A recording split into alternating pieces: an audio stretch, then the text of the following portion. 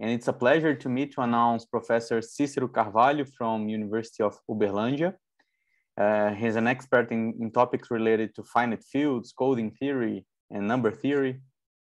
And today he will talk about uncertain families of locally recoverable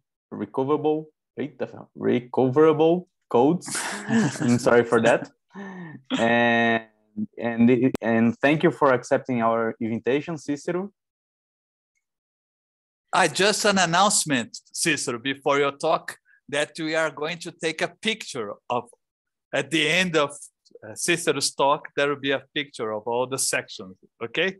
So, well remembered. Thank you. Thank you. Yeah. Okay, so thank you very much. Thank you, Mateus, for this nice introduction, but actually I'm not an expert in anything. Maybe I'm becoming expert in surviving the pandemic, but we all are becoming expert in this. So anyway, thank you very much for the invitation to talk in this workshop. And thank you for organizing again this number theory section. And I also thank the organizers of the workshop for putting up the workshop again in this so, let's say, not very nice conditions. But anyway, we carry on. So my talk will be about families of locally recoverable codes. So let me start by just recalling the basics and then just to introduce the notation. So FQ will be a finite field with Q elements. We know that a code of length M is just an FQ subspace of FQ to the M. And then we know that the vectors in the code are called codewords. Given the M tuples alpha and beta in FQ to the M, the Hamming distance between these two M tuples is just a number of entries which are distinct. And the minimum distance of a code is just the minimum of the distance, this Hamming distance between two distinct code words. And since the code is a subvector space, so this amount calculated the distance between alpha and beta is just is equal to calculating the distance between alpha minus beta and 0. And so actually, to calculate the minimum distance, it amounts to calculate the minimum of the distance between non-zero code words and 0. And the distance between a non-zero code word and 0 is just the weight of the code word. Okay, so now that we know what a code is, so the question is how to define codes. Well, since codes are just FQ subspaces, so you would think that, well, it suffices to get to pick up a set of linearly independent sets and see what is the subspace that this set defines. But the fact is that if you, of course you can do that, but if you do that, it will probably be very difficult to determine the minimum distance, even for codes defined over F2. So there are several papers that shows this. And I just put this, I copied the title of this one here because it has a very nice title, the intractability of computing the minimum distance of a code. So you don't really need to read the paper to know what the guy means. So what we frequently do is that we build codes using geometric or algebraic structures so that we can use properties of these structures to determine the minimum distance, or at least to get a bound for the minimum distance. So in this talk, we will present codes that belong to this class of the so-called evaluation codes. So the idea is to start with a subset of the finite space over FQ. So we start with a finite number of points. So this is the geometric object, a finite number of points. And then you consider, we call this set X. And then you consider the ideal I sub X, which is the ideal formed by all polynomials in this polynomial ring, which are 0 in every point of X, okay? So you can define this evaluation map from this quotient ring to FQ to the M, given by you take a class of a polynomial and you just evaluate the polynomial the points P1 to Pm. Of course, since I sub X is the ideal formed by polynomials which are 0 in every point, this is well defined. And also this is also it's clearly an FQ linear transformation, because you can think of this quotient not as a ring, which of course is natural, but you can also think of this about this ring as being an FQ linear space. So in this sense, this FQ is an FQ linear transformation, and you can naturally show that it is an isomorphism. So given a subspace L of this quotient ring, seen as an FQ vector space, the image of the subspace is, of course, a subspace of FQ to the M. So is a code which we call the evaluation code associated to L. Of course, it has length M and dimension equal to the dimension of L because phi is an isomorphism. So for such codes, we may use tools from Graeber basis theory in order to determine a lower bound for the minimum distance. So I will talk a little bit about Graeber basis. So let this script M be the set of monomials in this polynomial ring. So monomial is just a product of powers of the variables. So we endow the set of monomials with a monomial order. What is a monomial order? It's just a total order in the set such that 1 is the least monomial. And if you have an inequality of monomials, you may multiply this inequality by the same monomial, and the inequality still holds, okay? So this is a monomial order. Okay, so given a non-zero polynomial, what is a non-zero polynomial? A non-zero polynomial is just a finite sum of monomials, possibly multiplied by coefficients in the field K. So of course, there must be a greater monomial. So this is called the leading monomial of the polynomial, okay? It is the greatest monomial appearing in F. So let I be an ideal. So we say that a finite set of elements in I is a Graeber basis for I. Of course, we have to fix a certain monomial order if the leading monomial of any non-zero polynomial in I is a multiple of the leading monomial of one of these guys, okay? So if this happens, this set is called a Graeber basis for the ideal. And one can prove that such a set is a basis for the ideal in the usual sense of a set of generators for the ideal, okay? So Graeber basis appeared in the PhD thesis of Bruno Buchberger, which was published in 1965. And in his thesis, he showed that starting with a generating set for I, one may enlarge the set using an algorithm that he presented in the thesis, such that after a finite number of steps, you have another generating set which satisfies that definition of Graeber basis, okay?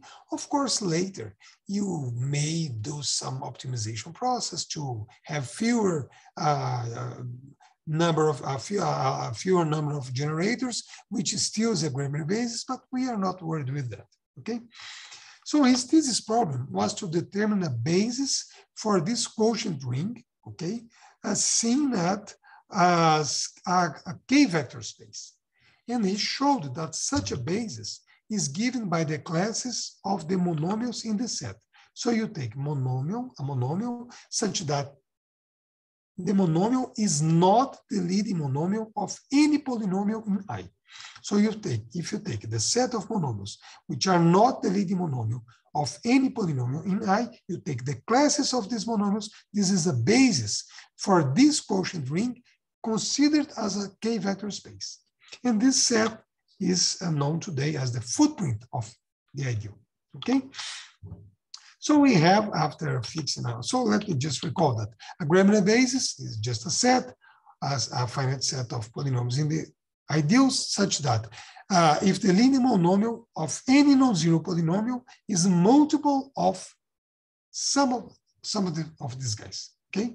So if this happens, this is a Graeber basis, and the footprint is just a set of monomials which are not leading monomials of any polynomials in I. So from these definitions, which are sort of complementary, you see it's not easy to it's not difficult to prove that a monomial is in the footprint if and only if the monomial is not a multiple of the leading monomial of any of these guys when you have a Graeber basis, okay? Okay, so there is a way to see the footprint in a way. If we associate it to this monomial, this n tuple made up of the exponents which appear in the monomial. Okay, so for example, assume that you have an ideal here in a polynomial ring with just two variables. So this is a Grabner basis for this ideal, which composed by only 3 polynomials, such that the leading monomial of G1 is x1 times x2 to the 7, and so on. So we may plot the points corresponding to these linear monomials. For example, this monomial, to this monomial corresponds the point 1, 7. To this monomial corresponds the point 6, 4. To this monomial corresponds the point 8, 1. Okay, so now we may take, mark all the points which corresponds to monomials which are multiples of this leading monomial. So this is the set of points which corresponds to these monomials. For example, this point here is the point 2, 7. So of course, corresponds to the monomial x1, to this monomial multiplied by x1, and so on. So it goes. For example, what are the points that corresponds to monomials which are multiple of this monomial? So all monomials in this region corresponds to monomials which are multiple of this monomial, and all the monomials in this region corresponds to monomials which are multiple of these monomials. So the monomials which are the points which are left here correspond to monomials which are not multiples of the leading monomials of any of these guys. And since this is a Grabner basis, so this is a picture, so to speak, of the footprint. So maybe that's where the name comes from. Okay. Other concepts that I want to introduce. Let J be an ideal which is generated by H1 to HT, maybe not a Grabner basis. And then we define this delta of these leading monomials. This is just a set of monomials which are not multiples of any of these monomials. Okay, so clearly the footprint of J is contained in this set. Another interesting, important concept that we will use is let V J an ideal and let Vj be the set of points in the affine space which are zeros of all polynomials in J. So this is of course the affine variety corresponding to the ideal J. One may show that if the footprint is finite, then the number of points in the variety is also finite, and the number of points in the variety is less or equal than the number of points in the number of elements in the footprint. Okay. We present an example to which we will refer later. So now I will give an example of an evaluation code. Okay, this example was originally appeared originally in a paper by Ira Lopes, Rafael Villarreal, and Carlos Renteria Marques. Okay, so they did the following. You consider n non-empty subsets of FQ. Okay, let's say that the number of points in AI, the number of elements in AI is D sub I. Okay, and we assume this technical condition that this subsets of FQ are ordered like this by cardinality. Okay, so now we take the Cartesian product of the sets, then we have a subset of the affine space AM defined over FQ, and of course the number of points in this set is just the product of these cardinalities, which we call M. Okay, so in this polynomial ring, we define n polynomials Fi. Okay, so this Fi is a polynomial in just a variable xi. So it's just the product of xi minus all the elements in AI. Okay, so of course the degree of Fi is di. And then we take I to be the ideal generated by these polynomials. Then it's easy to see that X is the variety of I, is exactly the set of points which are zeros of all polynomials here. It's also easy to show that I is the ideal of all polynomials which are zero in all the points of X. So I is what I was calling I sub X. So now we consider this subspace of that quotient ring, the classes of polynomials which are either zero or have degree up to a certain D. D is a non-zero non-negative integer, which we fix. Then this is a subspace of that quotient ring. We may consider the image of the subspace using phi. So this image is what we call the affine Cartesian code of order D. Okay, so one may show that this generating set for I is actually a Greber basis for I, actually with respect to any monomial order. And the footprint has exactly this number of monomials, n monomials. This is easy to see, so to speak, because let's assume that we have just two variables. So the point corresponding to the leading monomial of F1 is, of course, x1 to the D1. So we have this point which corresponds to this monomial, and we take away all the points which corresponds to monomials which are multiples of this monomial. Likewise, the leading monomial of F2 is x2 to the D2. So we have this point which corresponds to this monomial, and we take away all the polynomials, all the monomials which are multiples of this monomial. So what is left is the footprint. So in this case, it's a rectangle. In general case, it's a cube, a hypercube, or something like that. So anyway, it's easy to see that it has this number of monomials. So as for the dimension of this code, we have that the dimension of the code, of course, is a dimension equal to the dimension of LD, because phi is an isomorphism. And then we may show that this the classes of the monomials in the footprint, which have degree less or equal than D, this form a basis for this this subspace, which we have defined here. Okay, so we just have to count these monomials, and this is the dimension of the code. So later I will show a way to count these monomials, okay, in a more general setting.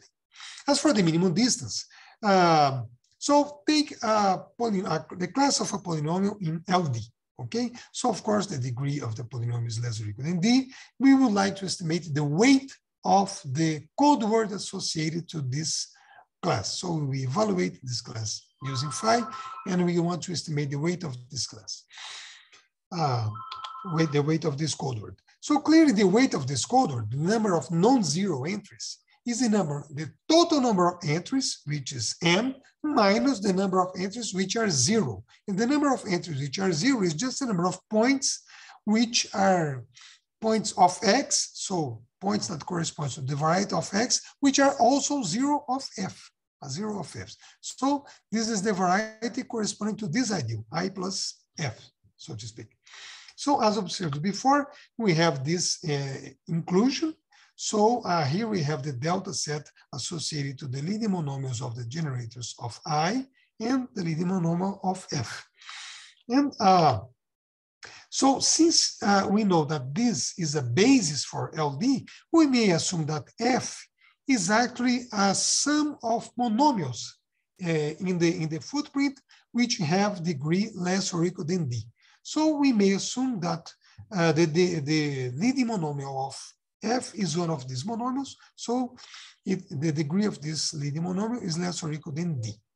Okay, so the cardinality of this set is exactly, we may also make a picture of this set. So we take away all the points which corresponds to monomials, which are multiples of these monomials here, and we also take away the monomials which are multiples of the leading monomial of F. So we are left with the original footprint minus this rectangle here, if you think in two variables, only in two variables. In the general setting, we have the number of points in the footprint minus a certain hypercube here, number of points in a hypercube here. So this is the cardinality of the set.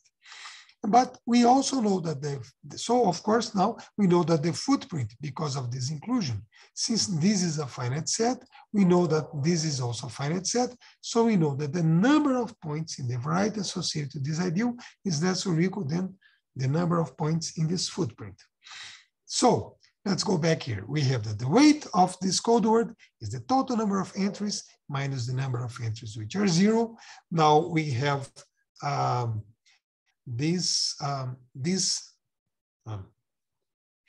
now we have, let me see.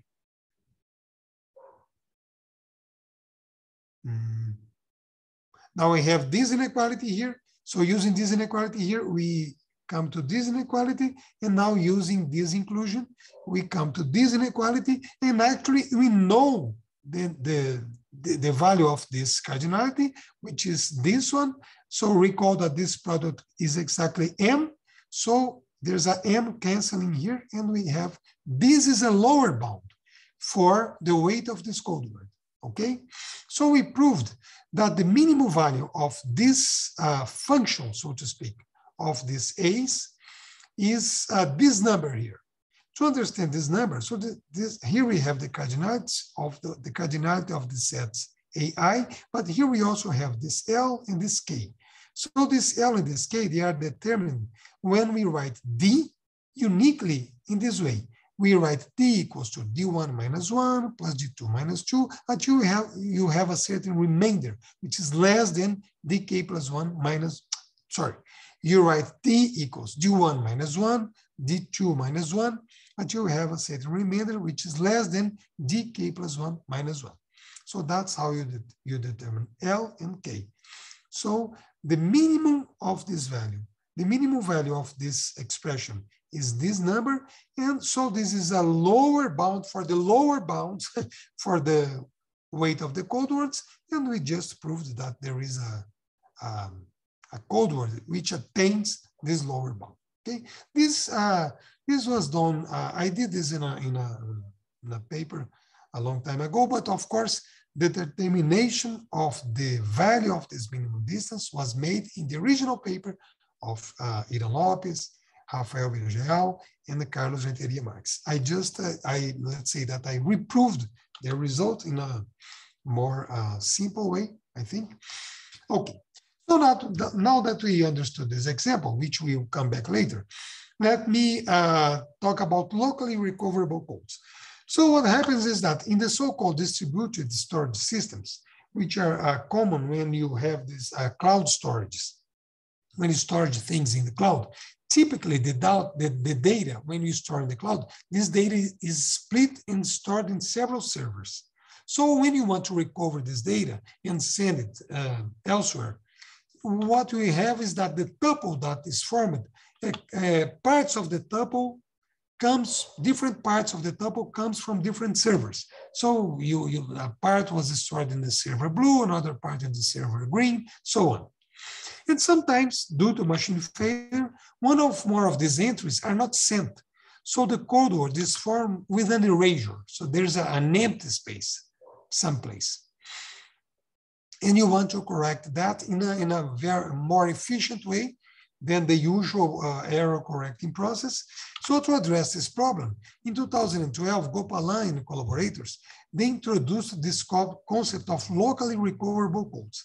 So they say that a code is locally recoverable with locality R if an entry at the position J of a code word may be recovered from entries in at most R other positions of a set Sj. So for every position J, there's this recovery set Sj, and you may recover the position J using the entries in at most R other positions in the set Sj. So in that same paper, the authors proved the version of the singleton bound for codes which have this property of being locally recoverable with locality R. So this is the version they have for the singleton bound for these codes.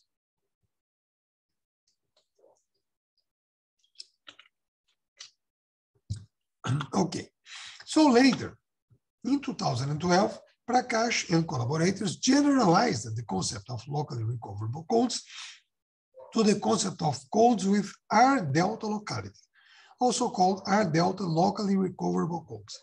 And the idea is the following. So you take R to be a positive integer, delta to be a positive integer greater or equal than 2, and you say that a code is R-delta locally recoverable if for every position J, there exists a subset Rj containing J, so they decided to demand that J the Rj contains the position j. It's just a matter of taste, but okay. Rj contains j, and Rj has cardinality at most r plus delta minus 1, such that the entries at any r positions in Rj determine the entries at the remaining positions, in particular at the position j.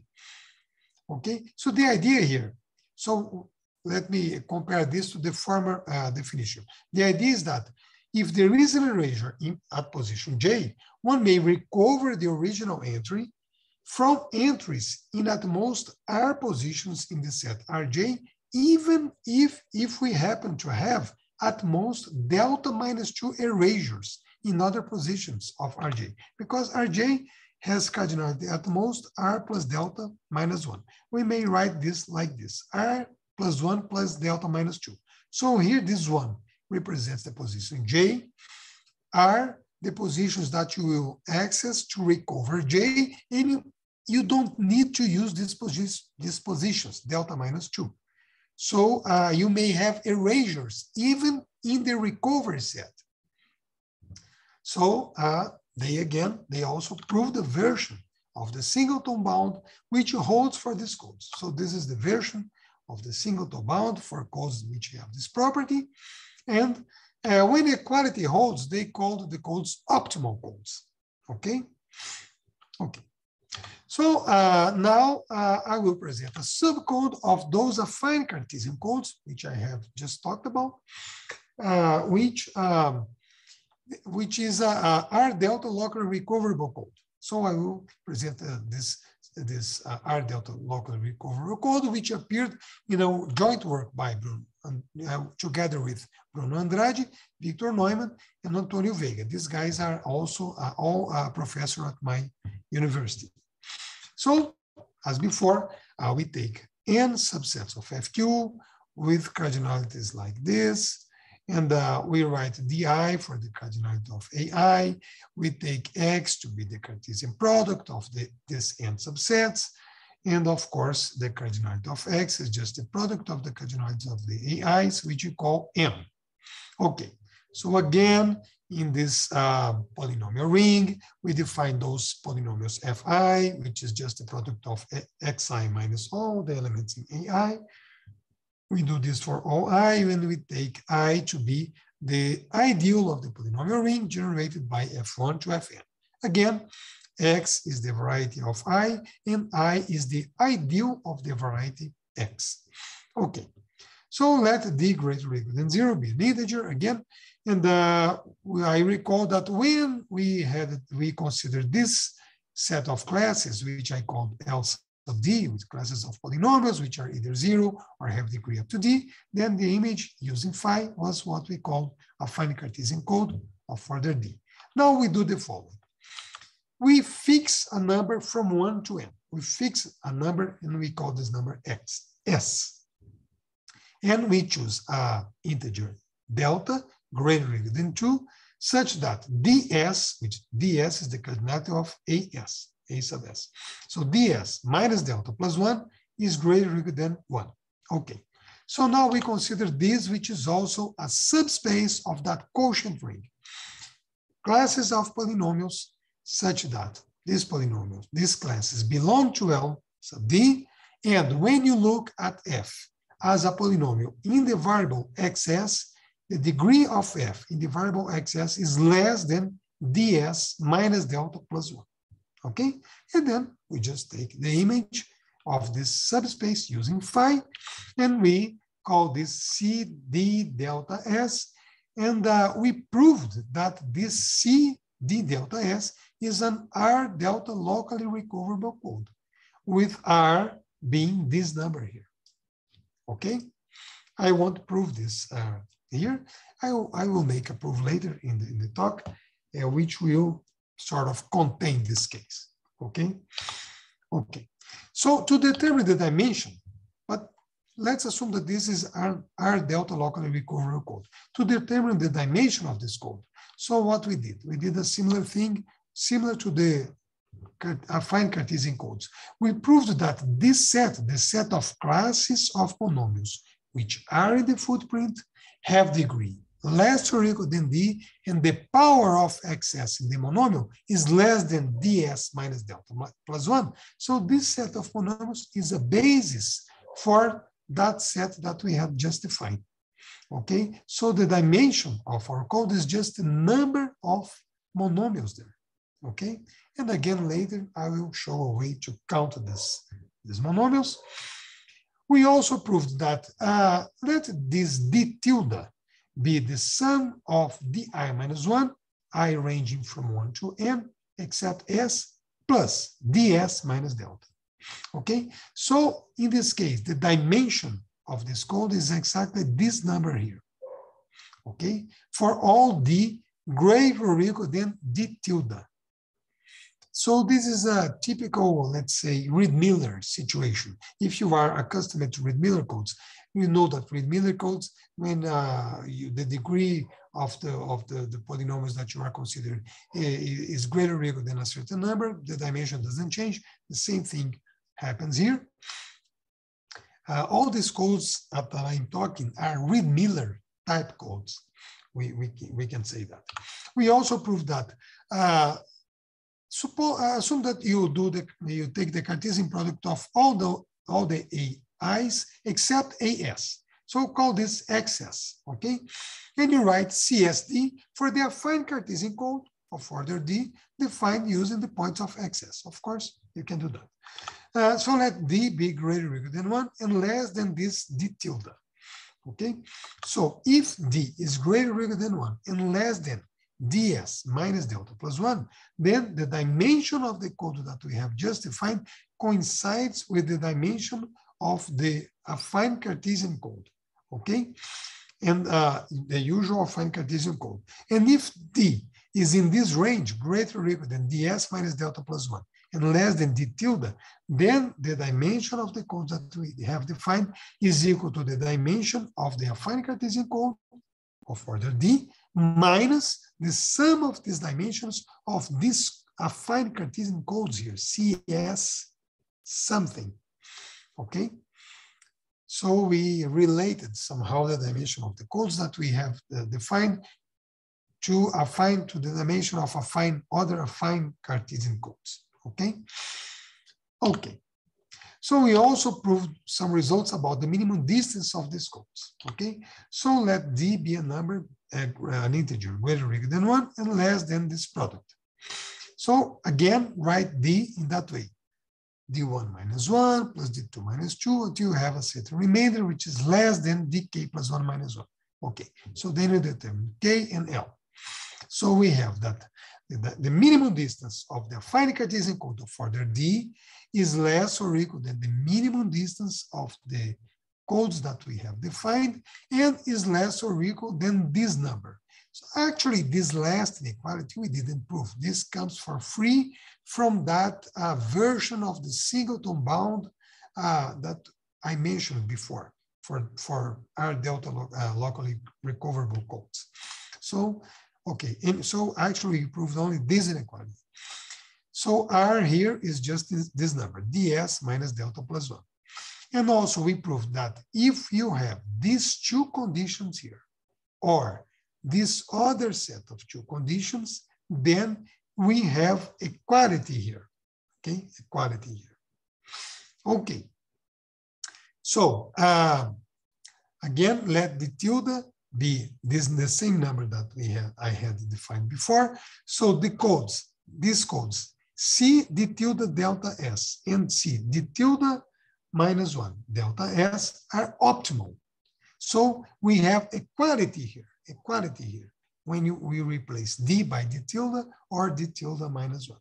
And we have the minimum distance equal to delta and delta plus 1, respectively. We also proved that in the special case where the subsets that we consider in FU are not only subsets, but subfields, then we have the converse of this last statement here. Then if this dimension is equal, then one of these two sets of conditions hold, okay? So this is part of this paper together with Bruno, Victor, and Antonio. Okay, so now let me talk about locally recoverable codes with availability, another type of codes. So this in 2016, Rawat and collaborators, they introduced the concept of locally recoverable codes with availability T, which extends the original concept of locally recoverable codes. The original concept, not R delta locally code, R delta locally recoverable. The original concept of locally recoverable codes. So these are codes where to each position J in a code word, there are associated T pairwise disjoint recovering sets, S1J to STJ, with at most R other positions, such that the entry at position J may be recovered from the entries at positions in any of the set. So it's the generalization they did is instead of considering one recovery set, now you have T disjoint recovering sets. Okay, so in a joint work with Victor Neumann, distinct from the one that I just talked about, we constructed a family of codes which combine features from the concept of codes with availability with features of those R delta locally recoverable codes. So let me explain what we did in a general way. Then I will go into the specifics. So for certain positive integers, delta 1 to delta t, and R1 to RT, we obtain codes such that for each position J, there exist R recovering sets, R1J to RTJ.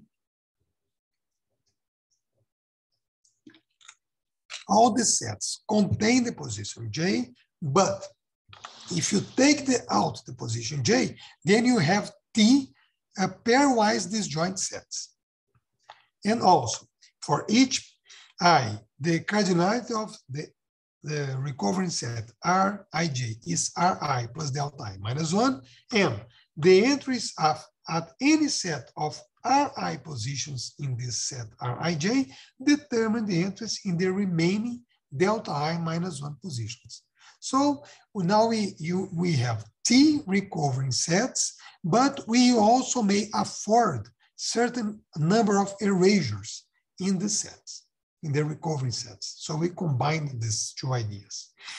So let me explain what we did. Again, is a subset of the affine Cartesian code that I talked in the first place in this talk.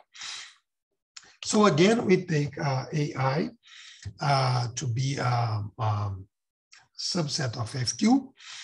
And again, we assume this technical condition in the cardinalities. We take X to be the Cartesian product. We write DI to be the cardinality of the AIs. The cardinality of X we call M. In this ring of polynomials, we take those polynomials F1 to Fn, and then X is the variety of phi. As before, we have the evaluation morphism, okay?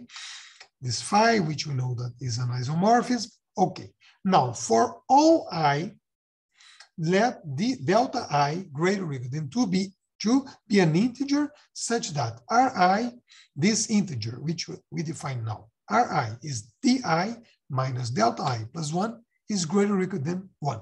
So we take this delta i's such that they satisfy this. Okay. Now, take d greater or equal than 0 to be an integer and let this L delta boldface, LD boldface delta to be the classes of polynomials which are either 0, of course, in this quotient ring here, okay? This quotient ring, we take the classes of polynomials which are either 0 or have degree less or equal than d, and such that when you consider f as a polynomial in xi, the degree of f is less than ri, this number here, okay? Less than ri. But now we do this for all I. We don't fix an s. Now we do this for all I. We have restrictions in the degree of f when considered as a polynomial in xi. So we call this CD bold delta to be the image of this subspace using phi, and this is the code that we have defined.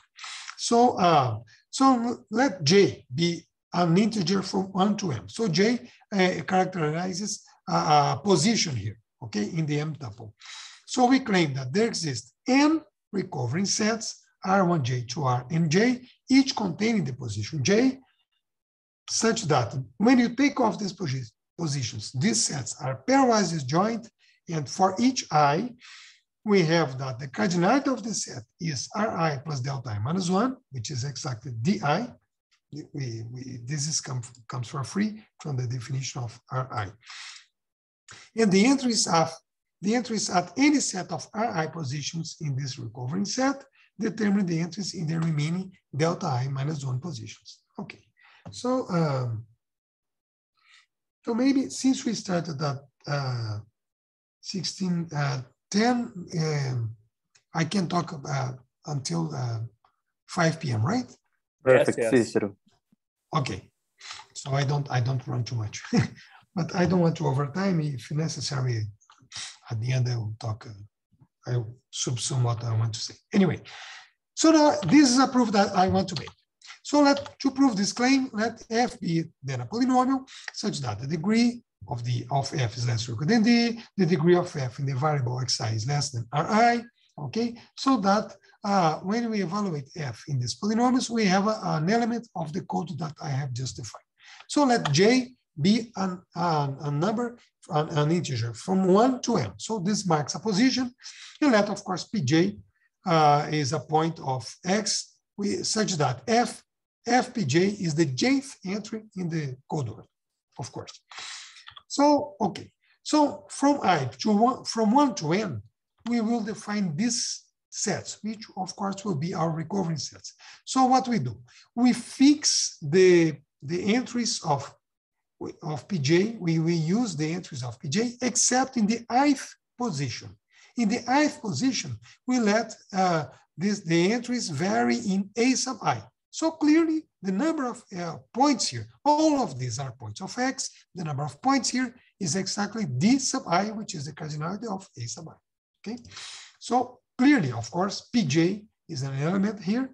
The cardinality of this recovering set is di, and it's easy to see that if you take off or if you intersect two distinct recovery sets for distinct values of A1 and I1 and I2, you only get PJ. So this already proves, I didn't prove that this is a recovering set, but I proved that there exists any sets, a set of any sets such that the cardinality satisfies this equality. And when you take J off, J is considered, of course, there instead of considering positions, I consider points. It doesn't matter.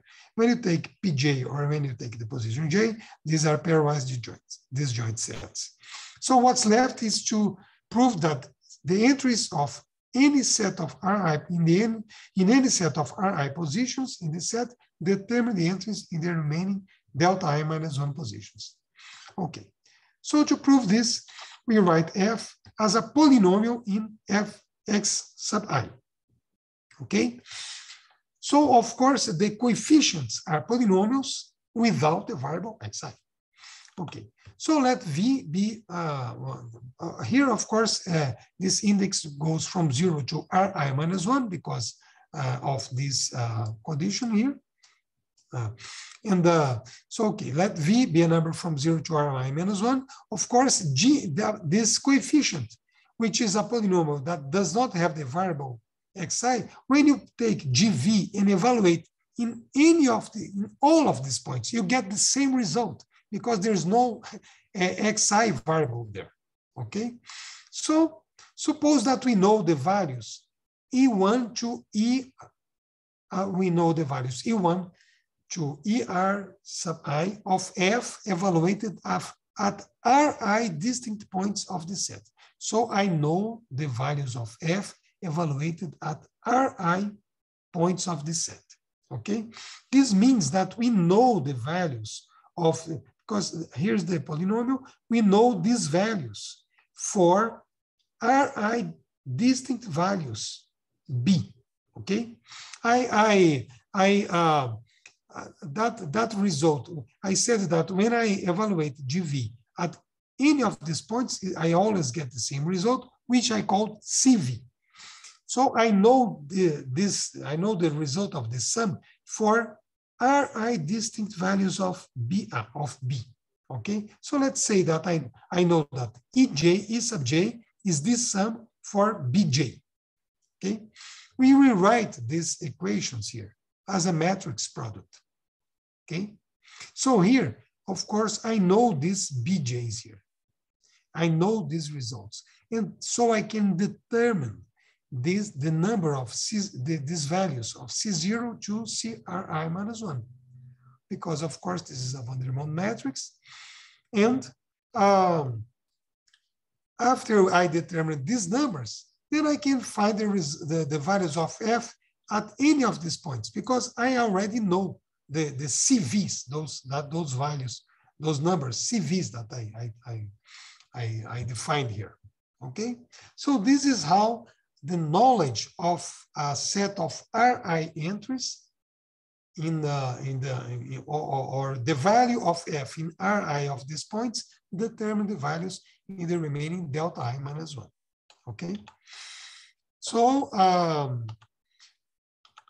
again, this is just I'm just recalling what I have defined here. So for the dimension, we proved that if you take the classes of these monomials, which monomials which belong to the footprint have degree less or equal than D, and the power of xi is less than Ri for all I. So this is a basis for this the basis for this FQ linear subspace. So the number of elements here is just a dimension of that code. And now, how do we count this? How do we count the number of these monomials? So we just use that there's a bijection between the set of monomials in n variables of degree up to D and the set of monomials in n plus 1 variables of degree exactly D. Okay, so using this bijection, we know that the number of monomials there is just the coefficient of T to the D in this product. So here, this product comes from considering powers of these variables here, where I take the power of xi to be at most Ri minus 1. And here, I just complete it's just the power of x0 that completes to the number D. Okay, so I'm almost finishing my time, but anyway, let me just say that we do some tricks that we may follow in the PDF later. And finally, we just we arrived at that series that I wrote there is exactly this product, and now we have here a very explicit product, and then you can figure out, it's not difficult to figure out what is the coefficient of T to the D here, okay? So I'm just going over this because this is a sort of a usual trick. Maybe many of you know these tricks. So we just count this number, and this is the coefficient of T to the D there. So that's how we determine the dimension of the code, okay? And as for the minimum distance, we do a procedure which is similar to what I had done. I explained before for the affine Cartesian codes. So again, here we have a certain function, let's say, of these numbers, these integers, S1 to Sn. And we proved that the minimum distance of the code that we defined is equal to the minimum of this function when you impose this condition that the sum of the SIs is less or equal than D. The SIs already have to obey this condition, but we also impose this condition here, okay? So maybe you can think, but maybe later, in the beginning of the talk, I showed you a closed formula for this minimum. So why didn't we find this here? Actually, we couldn't find a closed formula. What we found a closed formula when we impose this condition on the deltas. Okay, when we impose this condition on the deltas, then we have a closed formula, which is, which is similar to that closed formula that I presented before, also involves K and L and D1 to the N, so on. But we have examples that show that when we don't have this condition, this closed formula doesn't hold. So maybe it's not so easy to find a closed formula for the minimum distance at this time. We also have other results, but I don't have time to talk about them. And anyway, this is everything I wanted to talk today. So I thank you very much for the patience of being here with me up to this moment. So thank you very much. Well, let's thank Cicero for this nice talk. Let's open for comments or questions.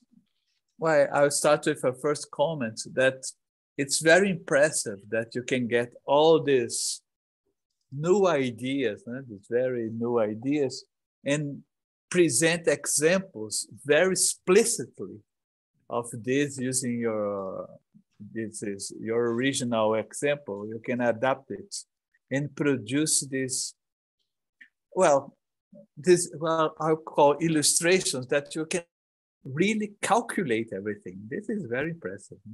Because normally you have bounds for this, but now you're presenting this is the formula and this is very impressive. Congratulations for this. Let me open for questions, please. No, I just want to comment that these codes, these locally recoverable codes, they are not just let's say a theoretical curiosity, although they have been introduced, let's say recently from 2012 to now, but they are already being used by Microsoft and other companies to store things in the cloud. There are papers by the guys that implemented this in Facebook and Microsoft, and that show how they did using these locally recoverable codes. So this is not just a theoretical curiosity. They are really, really being used. Wow. Are you going to become a rich man? Or? Very probably not. Beyond that point. Let me open for other questions. I forgot to ask for patents for this codes. Oh, they're public domain. May I ask a question, Emma? Sure. Yes, please. Just a curiosity, Cicero. In your first slides, you compared your one code to the other one, and I think it was the minimum distance. You have some inequality. I really don't remember. But the question is, do you think that you can try to produce some other codes which can be better in some way to this one that you have just shown? Or do you think it's the best one when you fix some of the parameters? What do you think?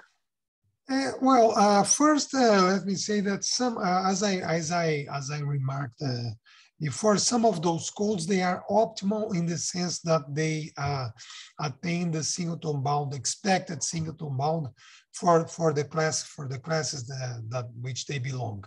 But normally these Reed-Muller type codes, they are not, they don't excel, let's say, they don't break records, but they are not bad codes either. They are sort of midway codes, and they are used because of the easiness of the coding. So many of these codes, they are easy to decode, so they are used because it's when you have those codes that attain records, so on. But in the implementation, are they really nice? For example, Reed-Solomon codes are extremely old codes, and they are in many situations they are not the best, but today, they became so widely spread and used that today you have some chips that encode and decode using hardware. So it's lightning fast. So people use them. So you have to.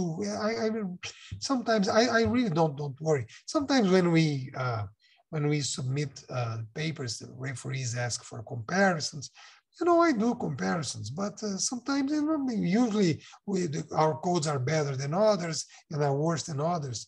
But I know, I don't think that people, the electrical engineers in computing people really worry about that. They worry about, you know, for example, these locally recoverable codes. You could ask, you know, why, you know, okay, I understand there's an erasure someplace. Okay, so let's do the following. I assume that there's some entry there and I try to correct that word. Okay, no problem if there's an erasure. But the thing is that why these guys introduced these definitions, because then you make a lot less operations. So that's why these codes end up being used, because it's cheaper in computer time, cheaper to use locally recoverable codes than to guess, to just assume that there was some entry there and try to correct the code word. So I really don't care very much about these records because of this all of this things that I mentioned. But you know, anyway, some codes in these classes are optimal. Thanks a lot, Cicero. Other questions? Sir, you are more interested in other situations, not only on the records. So it's clear for me. Thanks a lot. Questions? Other questions and comments? May I ask a question?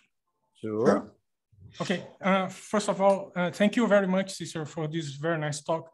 It's the first time I have heard about the coding, and I didn't know anything about it. And as Emma told us, it's very impressive, the quality of the results. I was wondering if it would be possible to use such theory to design algorithm compressions, or would you expect they perform nicely? Do you have any feeling on this? I haven't seen any applications, at least of these evaluation codes in this theory of compressing data.